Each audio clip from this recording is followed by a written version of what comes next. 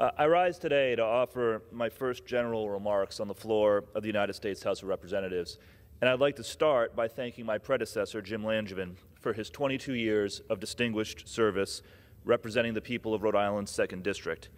As the first quadriplegic ever elected to Congress, Jim was no stranger to life's challenges. But no matter what was thrown Jim's way, he always persevered. For over 2 decades, Jim Langevin made Rhode Islanders proud through his leadership here in this body.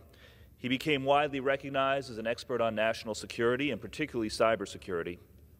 He was a trailblazer for the disability community and shepherded several key pieces of legislation that have made our society more accessible for all. But most of all, Rhode Islanders always knew that they could count on Jim to listen to their problems and to advocate for their families here in Washington, D.C. Thank you, Jim, for all your years of service to Rhode Island. I am so honored that Rhode Islanders have chosen me to take up the mantle of representing the 2nd District. I am deeply grateful for this opportunity, and I feel a great sense of responsibility to deliver for the working people who sent me here to fight on their behalf. I entered Congress as a proud descendant of immigrants. My grandparents came of age during the Depression. On my mother's side was Grandpa Bob, the son of Irish immigrants who grew up in Worcester, Massachusetts. After serving in the Marines in World War II, Bob took a job as a steel worker at a company that made airplane parts. On my father's side, Grandpa Lewis, the son of Jewish immigrants from Eastern Europe, was raised in New York City, served in the Army in Europe, and when he returned, he worked as a bookkeeper at a company that canned tomatoes. Neither of them worked very glamorous jobs, but with a lot of hard work and a little help from the GI Bill, these 2 children of immigrants were able to buy houses for their families, put their kids through school, and earn a ticket to the middle class. That's the way it's supposed to work in this country. If you work hard and play by the rules, you ought to be able to have a stable life, a comfortable retirement, and provide opportunity to your children. But we all know that's gotten harder. That American dream of economic mobility has broken down for many families, and it was never fully afforded to others to begin with.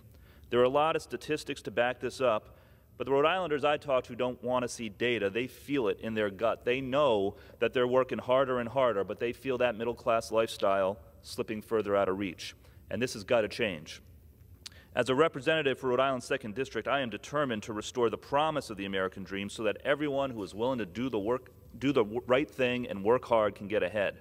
That starts by going to bat for working people against the powerful interests and their well-funded lobbyists who stand in the way of better wages, better benefits, and good-paying jobs.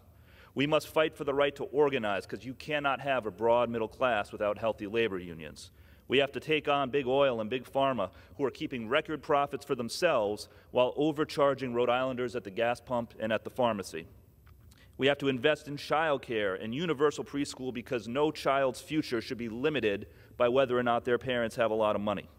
I will advocate for vocational training and apprenticeships so that we have more people like my Grandpa Bob who can make a living by making things in this country. I'll partner with anyone on either side of the aisle to bring back more manufacturing jobs and transition to a clean energy economy, and always fight to defend the freedoms and democratic ideals that make us the greatest nation on earth. This is my commitment to the people of Rhode Island. And there is no question we have a lot of work ahead of us, but together I am confident that we can deliver real change to Washington so that all Rhode Islanders and all working Americans can have the opportunity to succeed. I yield back the balance of my time.